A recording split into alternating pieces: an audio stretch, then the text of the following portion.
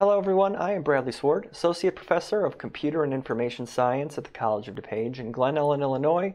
And this video today is going to take a basic look at inheritance, parenting, polymorphism, virtual functions, all of the cool stuff that we cover at the tail end of C++ programming or Java programming, and then we begin in advanced Java or C++ programming, all the object-oriented programming paradigm stuff. So you don't have to start with a basic program running, but I'm going to use the Pong game from previously, or depending on your perspective, it's not previous to you at all. So just as a quick little review, I just have a little Pong game that I can just move around with W and S keys, and I have some really basic, boring, horrible AI that is easy to beat, pretty easy to beat anyway. And so that's the whole point of this. I just am using this because I'm going to create a menu, show you how everything works through a menu system. Some of you are already sick of making menus for me, but I think menus are an easy way to test out a lot of the stuff that we work out.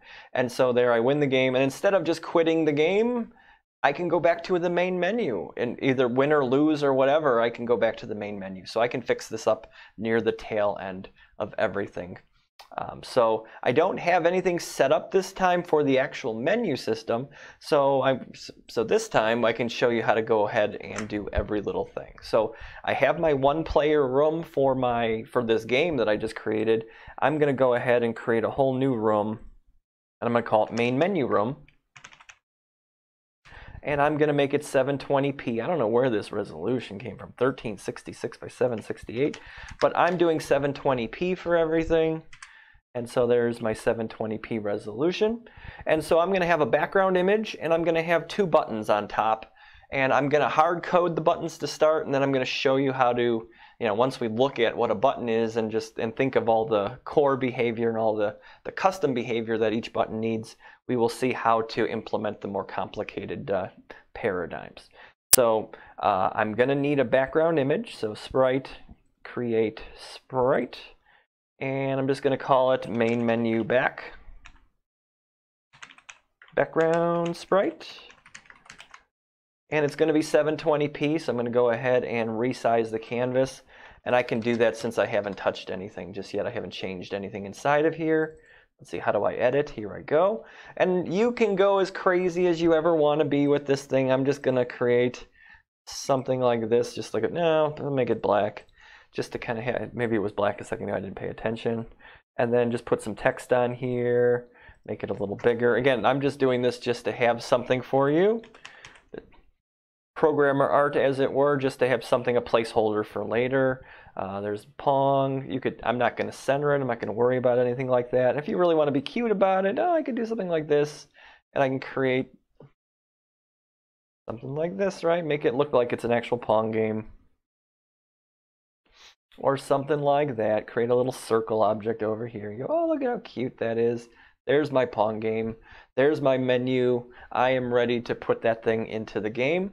And so just to kind of get things going here, I want to make sure that the main menu room is on top because, well, there's been a major release 2.3, but forever, the first room that's listed is the room that starts my game. So so I'm pretty confident that the main menu room will do that. If you have it in reverse, make sure, if you're using the one-player room, make sure that the main menu room is at the top. And so you could create an object and put this thing in the room, but it's really nice that I can go to the background layer inside of my room. I can look at all these settings over here. There's a lot of cool settings that we hardly ever touch. We usually touch the camera and viewport settings, and we hardly ever touch the background layer. But I can go ahead and say, oh, give me that main menu, and there you go. I don't have to do anything else. And now I can run my game. And you can see there, oops, never mind. Oh, things have changed. Oh, that's interesting. Oh, things have changed. That's cool. Look at the little home. There's a little home there. There we go. Okay, things have changed since in version 2.3. See, you learn something every day. Not like they call me up on the phone and go, hey, Brad, we changed things today, so you got to watch out. Being on the bleeding edge of things, sometimes things change and you don't realize them and they can cause some troubles. So nowadays, this little home tells me which room is the first room that runs, because a second ago it was not running, it was running Pong again. So there it is. Okay, so there is my main menu sitting here, and right now I don't have anything else going for me. So let's go ahead now and create the buttons. I'm going to go ahead and create two buttons. One is going to be play one player game, because that's what I already have set up from my previous examples, something to fall back on. And then I'm going to also create a quit game button, so I can just quit from the menu and just quit out and just go back to whatever it is I've been doing on my computer previously. So I'm going to go ahead and create a sprite. I'm never good at the sizes because I just do this off the top of my head whenever I'm doing these things. So especially for this kind of stuff, not always, but enough times. So I'm going to say quit game button, or I'm just going to say button. Main menu button sprite. How about that? All right, and for a size, oh goodness, this is what I'm saying. I never always know. 500, 400 by 100. Let's see. What does that look like? Yeah, that looks pretty good. You know, again, your mileage may vary. You pick whatever you think will fit for you. I think that's a pretty decent size for what we're trying to accomplish. And I'm just going to keep it simple. And again, remember, I'm going to do a mouse over and a mouse not over state. If you know me from previous videos, you know I'm famous for doing that kind of stuff, just to show you guys how to make these things work. And for this, I'm just going to go ahead and create like a little border, a white border, and I'm going to use a black background. And then what I'm going to do is come back to my main menu button sprite. I'm going to duplicate this, create a second sprite. This will be the first one. Image 0 will be my off state, my mouse not over, and then I'll just reverse the colors here. If for this, and I'll just turn this into. Oops, I'm doing it all wrong here. There we go. So like that. Watch your eyes if you need this. I'm going to play them. I guess I can play this. Watch your eyes if you need to. And there you go. That's off and on. And if you know me from other things, we'll be able to control this, so it will never flicker. It will never, ever, ever, ever flicker. So the last thing I want to do is make sure when I go to draw, whatever my text is going to be on top, because I'm not going to bake the text in. Like I might do that for introductory, drag and drop level stuff as you're getting used to just programming. But as we get to be more advanced programmers, we definitely want to do as little work as possible to get our job done, right? That's why we automate everything. That's why humans have been spending so much time and effort writing computer programs for the last 50 years since we have the tech. So I'm going to middle center this thing so I can draw the text, and the text will always be centered, as long as I write the right code for it. Okay, from a graphical standpoint, that's all we're going to need. We have the two buttons. And again, if you've already seen this, you've already seen it. It's no big deal. So let's just create a button. Let's just go into Objects over here, and let us create a Quit Game button.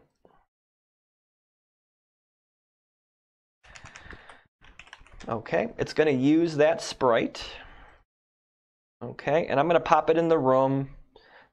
And again, just to show you for right now, oops, I'm in the wrong layer. Make sure you go back to Instances layer. All these layers, it's pretty cool how these things work. There's two different layers, two different ways that GameMaker goes ahead to try to order which objects and which graphics get put on the screen in which order. And so the background layer, of course, is the background, and then instances always get drawn on top of it. And if you get more advanced with it, you can create many layers so that you don't have to sort things in a certain way. But coming back now, I can put the Quit Game button in. And now one of the problems is like this: how do I know if this is centered? We've dealt with this before. If I take my grid and I make it 640, now I know that when I move this thing, there we go, horizontally at least, it'll always be centered, because it's half of the width settings, and this thing's already centered. So this thing is definitely centered. And if I run this, again, watch your eyes as I'm doing this. Watch out, there you go. It's centered in the room, and there is my button, and we're kind of ready to kind of get going with that. And just for the moment, let's not worry about the text right just yet. Let's just worry about the behaviors of this button so that we can... I kind of already got a little tiny bit of a headache just watching that. Okay, so what I want to do on create, the easiest way is just to say image speed equals 0. And then the immediateness of this is that Thank goodness, this, like I said, this thing does not work like this anymore. It does not flicker for us. And so mouse enter event. I want to change, so I can say very specifically, show me the image index 1, which is the on state right up here, right? And when I leave, duplicate for mouse leave, image index should be 0, put it back to its off state. So just on and off, you know, however you want to think of it, is a Boolean thing. Uh-oh, what did I do wrong? Hold on, I'm going to say mouse enter, image index equals 1, mouse leave, image index equals 0. Interesting. Not doing what I thought it would for the first time ever. So let's take a look to see what's going wrong. GameMaker, there's a, see, you fix all sorts of things up in any software product and you introduce new bugs. So this is, I'm going to push this on to the Yo-Yo Games people for sure. There's a little tiny bug that they need to fix here because it's like, why is this working? And I run my game and I put in, all I did was go ahead and put in a draw event so I could kind of debug this thing while it's running. And I say draw self, then draw text on top so I can at least see what's going on with, I can see the number of what the image index is. And you can see, I mouse over, no matter where I go, the image index is 0. And you're like, this is very, very confusing. And like up till version 2.3, I never ever had to think about this. And this is becoming more of a thing. I see students producing work with this problem, but it's not necessarily their fault, our fault, but we do have to fix it because until they fix it on the bug side, we have to make it work. So what's happening here is it's in the sprite, in the main menu button sprite. The collision mask is just 1 pixel up here at the top. So I think technically, can I make this work if I go very close to the, no, so far I can't even. It won't even let me do it. Nope, can't even. So I have to fix this up by just using full image, manual. Oops, I guess I have to do manual. Full image won't even do it. And fix these numbers up manually. Because if this thing is 400 wide, then this goes from 0 to 399. And if this thing is 100 high, then it goes from 0 to 99. And now you can see that this changed over here. Now the bounding box is completely different than the nothing it was a second ago. And now, there we go. And you can't see the 1, of course, because if it's just white on white, you can't see that. So now, well, but you say, if problems come up all the time. My goodness, right? Any game, any software product comes up with bugs all the time. So, but this one is kind of hitting hard for me because I've never had to think about this in 15 years. Okay, so now that I'm happy with the quit game button, I can go ahead and I'm going to keep the draw for now just because, we're going to have to go ahead and create text for this. So where would I go ahead and create a variable? Since I'm not baking the image, the text into the actual images, because I want to make this as easy as possible, this is where I can go ahead and create something and just create a variable on my own and say text, and then just say quit game.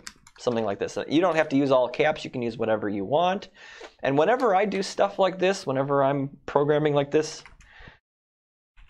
I like to leave notes for whoever else, even myself. Like you can touch this stuff, and then in the past it'd be like, leave this alone. And basically, unless you know what you're doing, don't touch this. These are the settings that you can play with, and these are the settings you can't.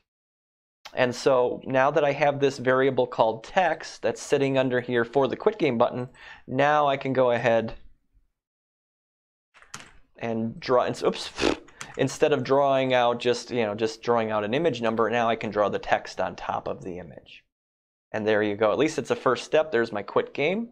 So now white and black, like what is a color that maybe blue will work on that? I could do a draw set color. Again, this is an introduction, so I'm not going to go into all the bells and whistles. I have other videos that can show you how to take this to its logical extreme. Let's see, maybe, just a contrast. It's just a contrast thing. Maybe orange. I'm going to give up after a little bit. I mean, it's not the biggest deal in the world. Yeah, orange will work for us. Okay, and then you can see there's my quit game. How about a font for that? How about we create another, here's my Pong score font. Well, how about I create a font, where are you? There you are, for main menu font, main menu button font. And I can go ahead and pick one. I'm just going to randomly pick one at this point. Ooh, how beautiful. Sure.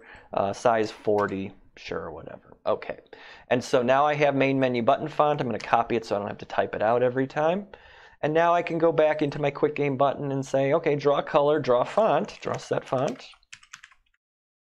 And then put that font in. And now everything will be a little better there. There's my quick game. There you go. And now you notice it's not centered. I mean, it's starting from the center point, but it's not center-centered. So then I can do two more things here. Draw H-align. Is it not draw H-align? Draw set H-align. And then it is, what do I want to do? I want to do FA, I think it's middle or center. I don't think it matters if it matters, but it doesn't necessarily matter which one's middle, which one's center. I would bet with that this is center and then this is middle. They get you to the same place. And now you can see, ooh, how beautiful now, right? There's my quit game button, and no matter, ooh, look at that. Now, nice, right? So it looks, actually, I picked a decent font, actually, for that. The Q looks weird, but that's okay. So then on, off, on, off, on, off. And now the only thing left is, what do I do? Mouse enter, mouse leave, create and draw. What do I do if I press the left mouse button? And in this case, it's a game end.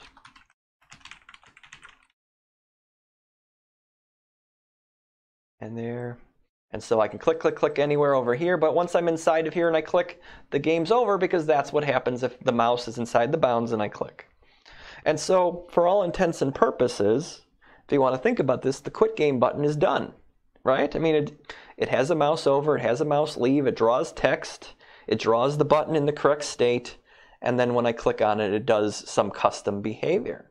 And so now you know, at least right now, all I have left to do for the moment is one other button. But again, talking in generalities, like I don't ever want to have to write more code than I need to. And so this create event, quit game, image speed, like other than the fact that the text needs to change, this doesn't change, the image speed doesn't change. This doesn't need to change, right? Because it's draw self, change color, change font, and then draw whatever text is. So the draw event is never going to have to be modified. Left pressed, yeah, that one will need to be modified because every button has a different behavior when you use the left press event. But mouse enter, mouse leave, those are the same as well. And so just for the moment here, what I can do is start working this out and going, okay, instead of creating a quit game button, what I like to call them base classes, I'm going to just call this button base class. This is going to be the parent. Every button has base behavior, which is very similar to what you see. And so right now, if all I did was change the name, nothing would occur, right? Nothing would be any different here, right? Boom, boom, boom. That's all good and fine and dandy.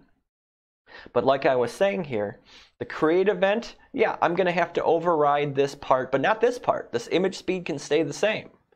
And I'm going to leave the draw alone, and I'm going to leave the mouse enter, mouse leave alone. So it's only the create event in one place, and only the left pressed event that's going to be different. And so what I can actually do here is, if I want to, just to show you here, I'm going to show you how to do parenting. This is now I'm going to call this the parent. And I'm going to go ahead and I'm going to leave this in. And instead of quit game, I'm going to put this in as error.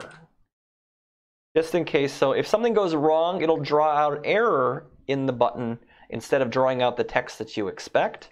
And I'm actually going to go ahead, since this is simple enough, I'm going to go ahead and put in here just a comment.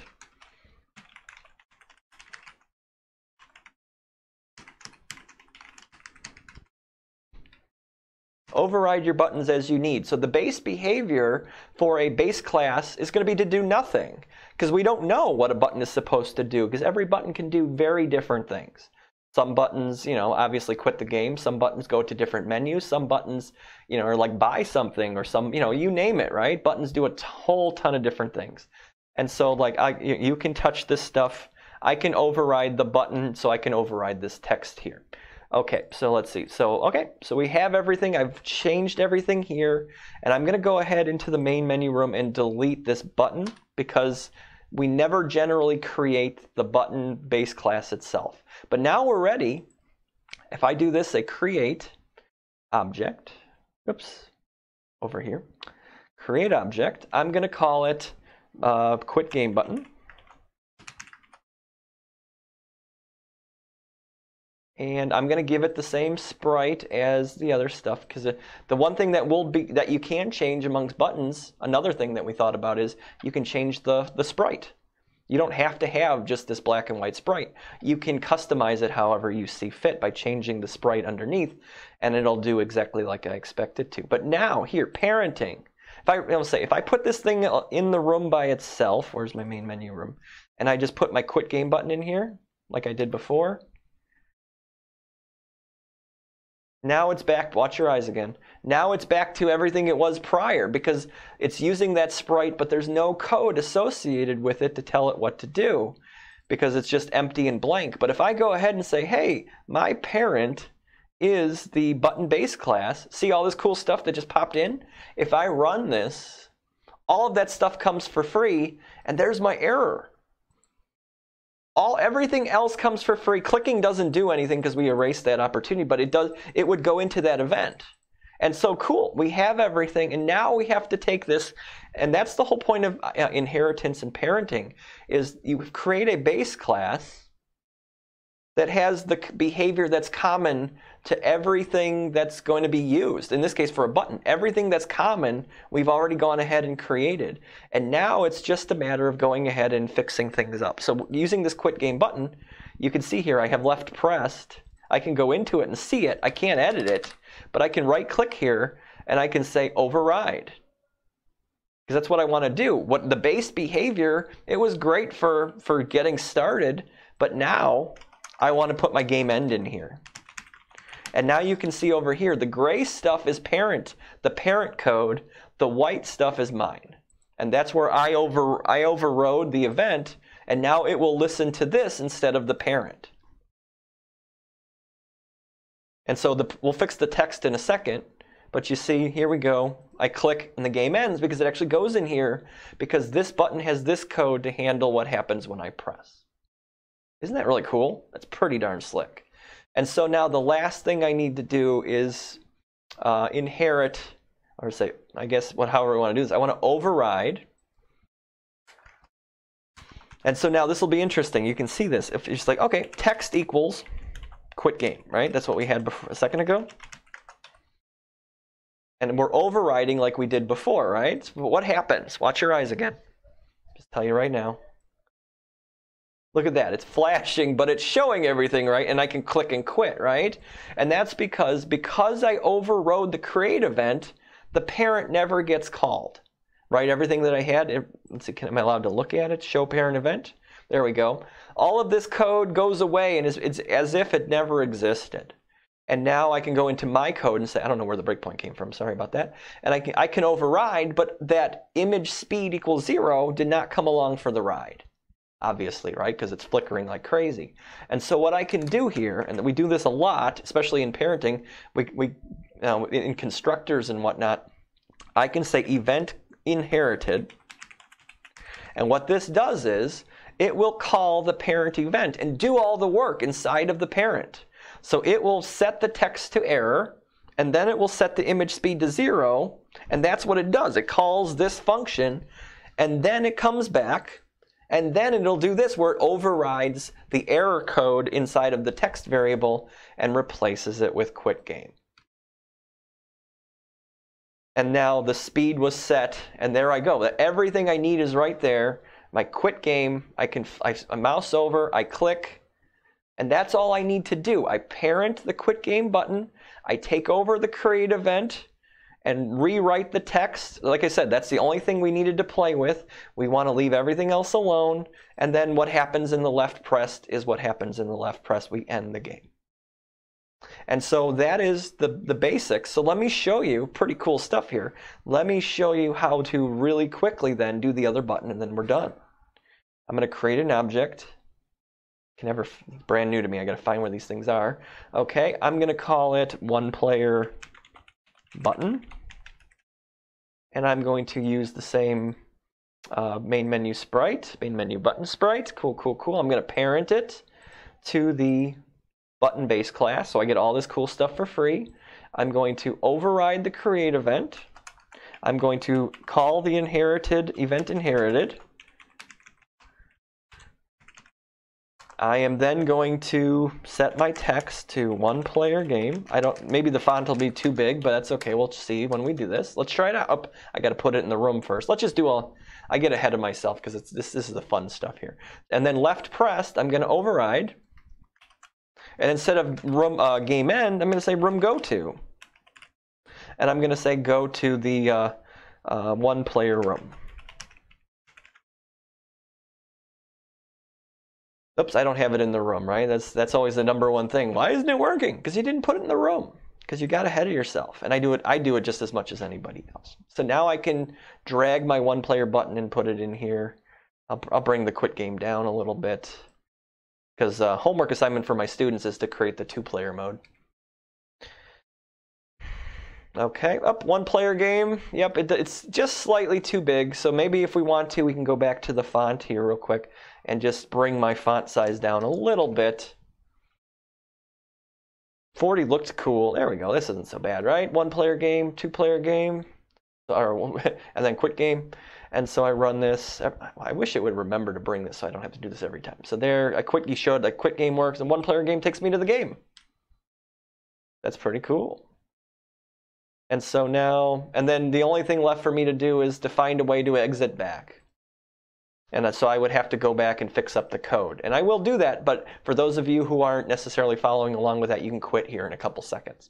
But that is the basics of just getting parenting working, getting inheritance, virtual functions, polymorphism, all those really cool, powerful topics of object-oriented programming.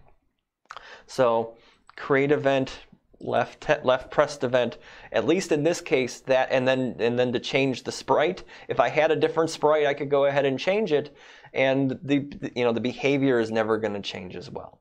So there's my 1 player button class. There's my quit game button class. I'm going to bring this, see if I can bring this up a little, so I can, it won't let me do it like it used to. Great. How do I do it? I don't know how to. Oh well, maybe it's in alphabetical order now these days. Maybe I can change that. I'm not going to play with all this stuff right now. Things have changed enough. Alphabetical order is not something I would want. When it comes to sorting, I want to sort them how I want to sort them inside of these things. But anyway, that's it for this part of the menu system, just getting any menu system, getting any parenting going. And so if you're good, you can quit now. Thanks for sticking along. But if not, here, just stick along with me and I'll show you how to incorporate all of what we've just done here into the main game that I've just created here. So I can say, right now, there's no way out of the game. And so what I would want to do here in the ball is I can take an escape key pressed, others, escape, and I can say, just like I did before, I could do a room go to, and I can say room go to, and I can go to main menu room. Okay, and then so just to show that this is working, then I go ahead, I go in here, play in my game inside the ball. I just hit escape at any time, and it brings me back to the main menu. Escape no longer works. That's not a real ball, right? That's a picture of a ball, not a ball. And now I can quit the game through that way. And so let me just copy this so I can have this as a memory here, or at least let me copy the line of code. Because the other thing I want to be able to do is when the game is over, when the ball is outside the room, remember I used, for those of you who followed along here, I have room restart and game end. Just replace that with go to menu when the game is over, and we're done. We really are done. So there we go. 1 player game, escape back. 1 player game. I'll let them win. It's easiest just to let the computer win.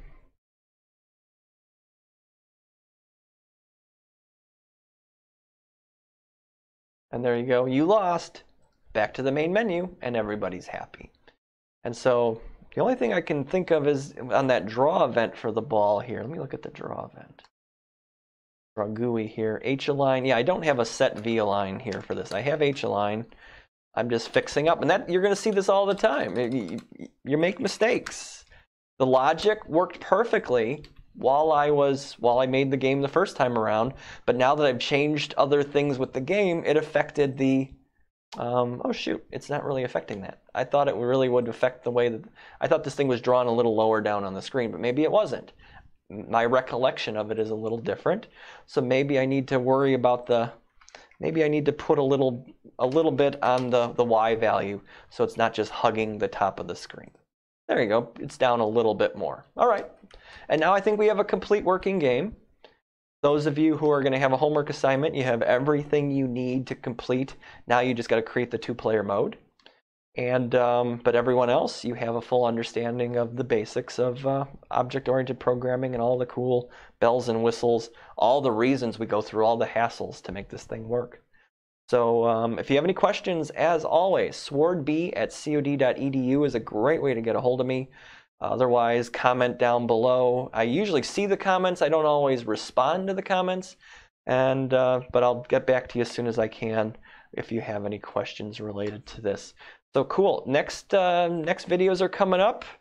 Right now this is September 2020. I'm going to be making a whole ton of videos for my drag and drop GameMaker class and my coding, GML coding GameMaker class. So this is going to be a great 3-month period for you guys to learn a whole lot of stuff.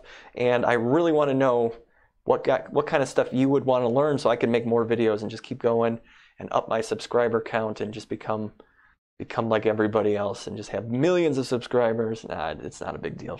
Well, it'd be nice if I had that, but this is I just consider this part of my job. And if I make this for my students, why can't I help people out all over the world? So thank you everybody for sticking with me as always. We'll see you around. See you next time. Thank you. Bye-bye.